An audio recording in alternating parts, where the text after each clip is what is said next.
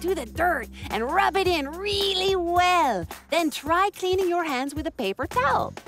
And you can use these magnifying glasses to help you look really carefully at the dirt on your hands and fingernails. Wow. Cool. And if the paper towel doesn't work, then we use soap and water?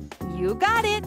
Okay, scientists, go for it. It's time to get dirty. You can help your child make discoveries every day. Use some chocolate pudding to show how dirt sticks to your hands.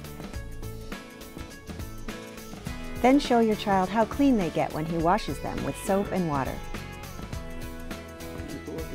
Simple activities like this will encourage your child to explore the world. Really clean now. Share the joy of discovery with your child.